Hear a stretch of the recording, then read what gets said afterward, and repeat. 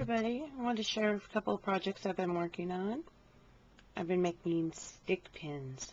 There's a lot of stick pin swaps that have been going on, and I haven't gotten the courage to join one yet, but I have been making some, so that's a start.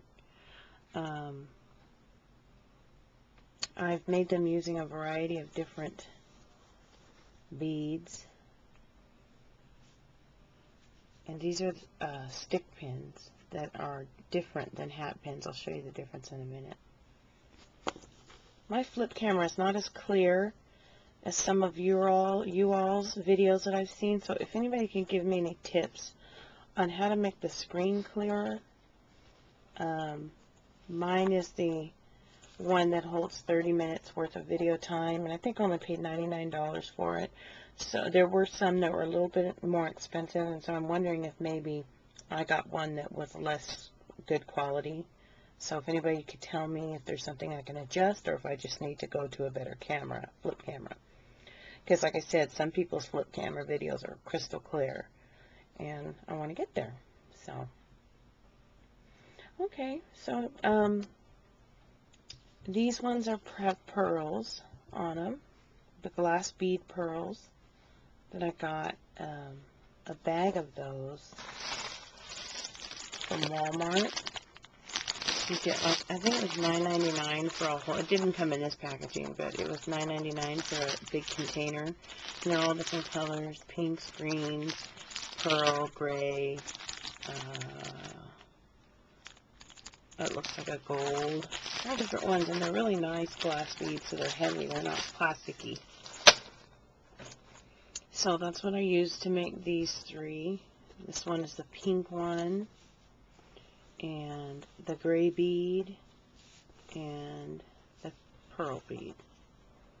And I used, the stick pin I used was one of these Maya Road trinket pins, and it has an acrylic top on it. So, oh, and the findings that I've been using, I've been getting a lot of goodies off of eBay. I got this entire bag of beautiful bead caps. I don't know if you could see the leaf pattern in those. Let's see if I can get one up close. Oh, it's not going to focus. But it had a beautiful leaf pattern on it. And this whole bag was, I think, $1.99 plus free shipping. So, I got those. And these ones are using that same trinket pin, except for they are using a gold bead cap, also from eBay. Now this is like a rondelle. Any of you that are beaders, you know what a rondelle is. It's a rondelle in the middle with a filigree cap on each side, and it's been kind of sandwiched together to make it look just beautiful. So I made those three, and then once again that was made out of the Maya Road trinket pin. Those three. And then these are a very nice heavy glass pearl that I got from Michael's in their clearance bin, actually. And this is using a filigree antique brass. It's actually a spacer bead, I believe, but it makes a nice bead cap.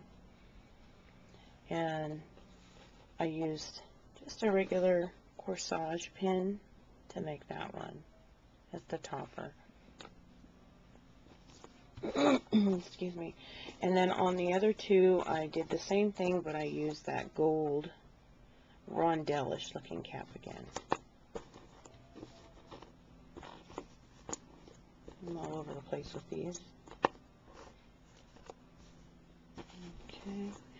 And those were stick pins. So the difference between a stick pin and a hat pin is this. I made these hat pins. This is using a check glass heart-shaped bead with a gold bead cup and a pearl at the top. And if you look, the pins are a little bit longer, and they're definitely thicker. Oops, there goes the cap.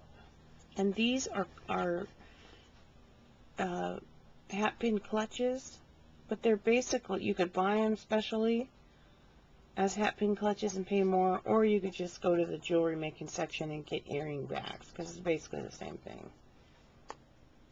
I think it's called a barrel clutch. And then here's another glass, check glass bead with a gold acrylic bead at the top, and a copper bead cup that I got from, I believe I got these from Canterbury Lane on Etsy. Same thing. So these two are actual hat pins, and the rest of these are stick pins. So let me show you the difference. The stick pin is like I showed you earlier. It's a corsage base, or corsage pin with a stainless steel base, and it's shorter. A hat pin finding is thicker. It's like a long head pin, and you know what, and I'm not going to be able to show this because this is the big one. I don't have any more of the smaller ones left. But a hat pin shaft is thicker, and it's got a flat top to catch whatever beads you're going to put on it. And it's more sturdy. It's harder to bend this than you would be able to bend a stick pin size. So, and you can get those at specific places. I'll see if I can find the link. And what I use to glue everything together, I was using just a crimping bead at the base of each one of these, and you know, use this tool and just crimp it on. But that was getting to be a pain because the beads were sliding and moving, so I had to go to glue instead. And I know some people are using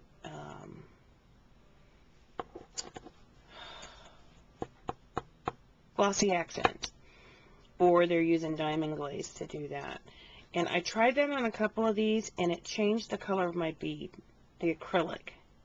It had that reaction that bleach has sometimes with plastic, and I don't like that at all. So I switched over to, this is from Aleene's. It's jewelry metal glue, works on metal, stones, glass, and beads, instant adhesive, and it bonds all that together. So if you can get a tube of this, I think I got this at Walmart. It was very inexpensive. But this seems to work a lot better. And I know most of us out there have this E6000 stuff, which also does the same thing, but the smell is just overpowering. I suggest only using this if you're going to do stuff outside, because this smell is, to me, I think this stuff is toxic. That's just my opinion. So, those are my hat pins and my stick pins. Just wanted to come by and share that with you all. And, oh, I forgot one. This was actually a charm, but it kind of rolled off of the table, so you can't see it. There you go. So, if there's any questions, if I can help anybody find anything, let me know. Thanks for watching. Bye.